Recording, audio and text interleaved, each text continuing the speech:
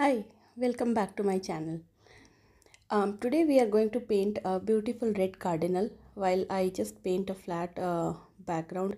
Let's talk about the reference image. I'm going to use orange and red colors for this. This we are going to do with a very minimal number of colors.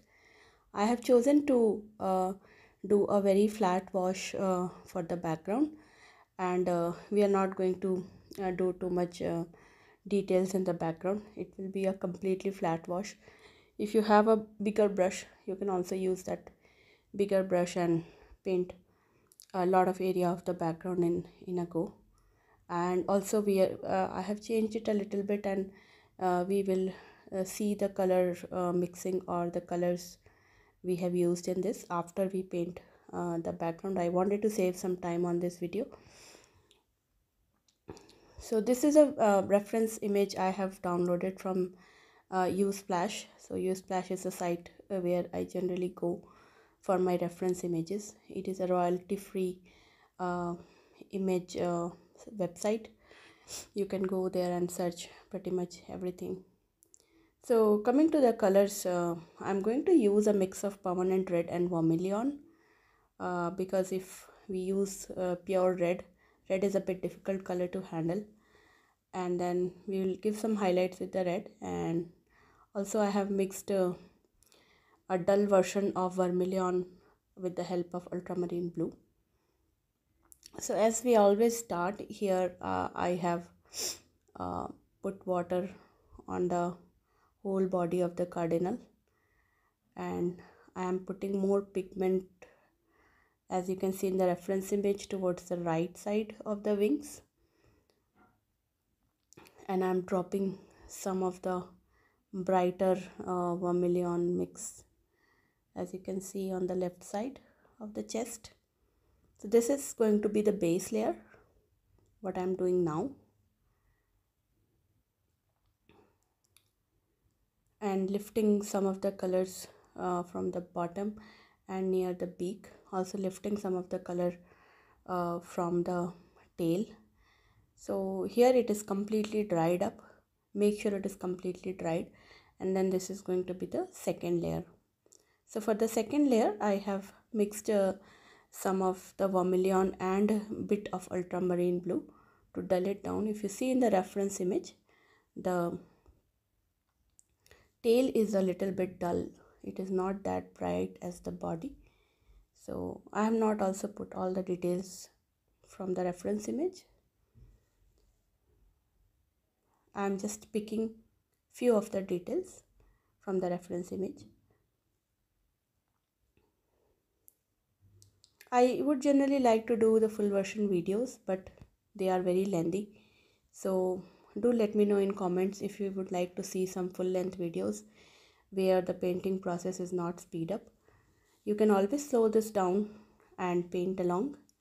But if you want to see how in real time these are painted, do let me know in the comments, and I will try to make some of the full length videos.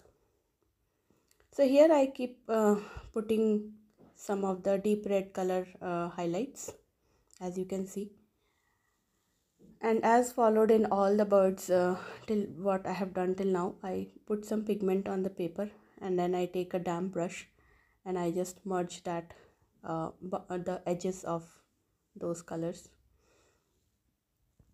So what I have learned till now, that watercolor is all about creating a contrast when you paint something. So as you can see in the tail area, because I highlighted that after lifting some color, I'm making sure that I'm putting some darker color nearby so that it is highlighted. I'm painting some more details on the wing.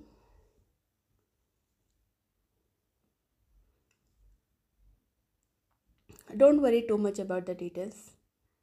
Put as much as you can. So as you can see on the right side, I have very minimum colors mixed. I have the vermilion mix, and then I have the permanent red, and then I have a vermilion and ultramarine mix. That's it.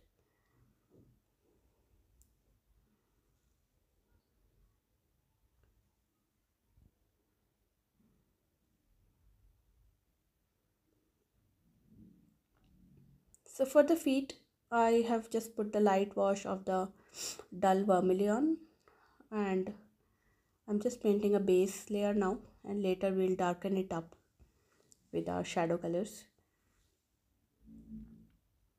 So when you choose any reference image, just see there are 2 or 3 things which I generally try to make sure are there in a reference photo. Is the composition.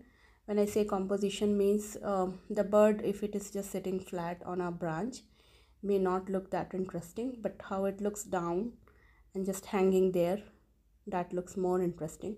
The second point which I always follow is it has a good amount of shadow areas, so that we can create some contrast colors in our painting. So these 2 things I always look for in a reference image.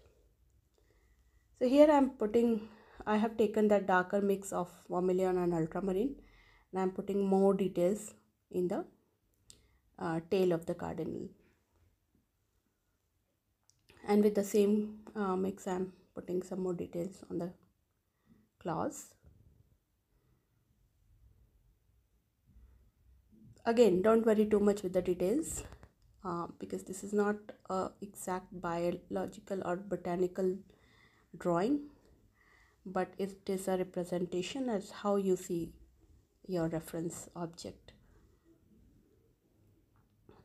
So I'm continuing to put more details. We are not going to do anything wet on wet now. It will be all wet on dry. And make sure your base layer is completely dry before you try anything on top of it.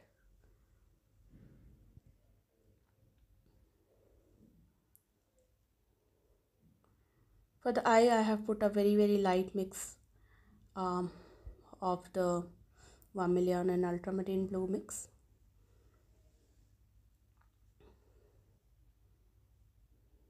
I have mixed some indigo for the highlighted black part.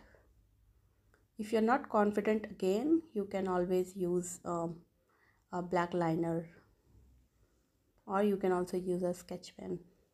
Anything is fine. But I always find it very relaxing to paint the details with a brush.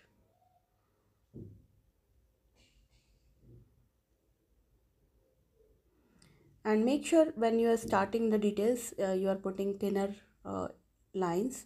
Later you can always go back and add more thickness to the pigment, because sometimes we put more pigment and then later it looks out of the place or very dark.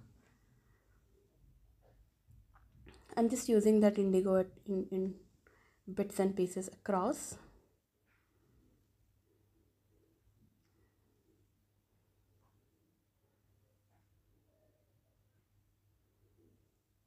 This is optional, you don't need to highlight the beak, but if you want, you can highlight it with some of the permanent red or vermilion color.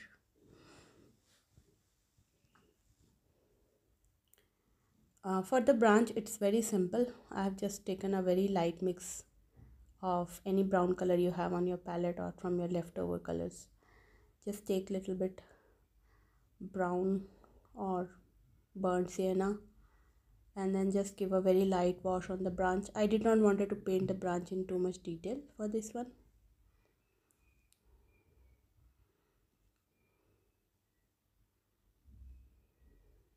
I've just painted a little shadow under the bird.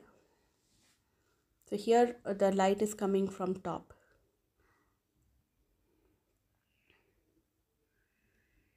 Finally, we'll paint the eye.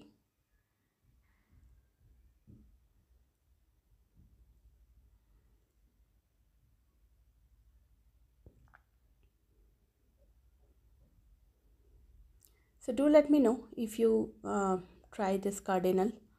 You can also try it in a different color combinations. This is very simple to follow. If you are a beginner in watercolor, you can definitely follow this.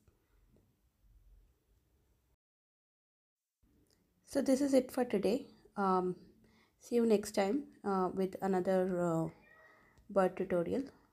Thank you all.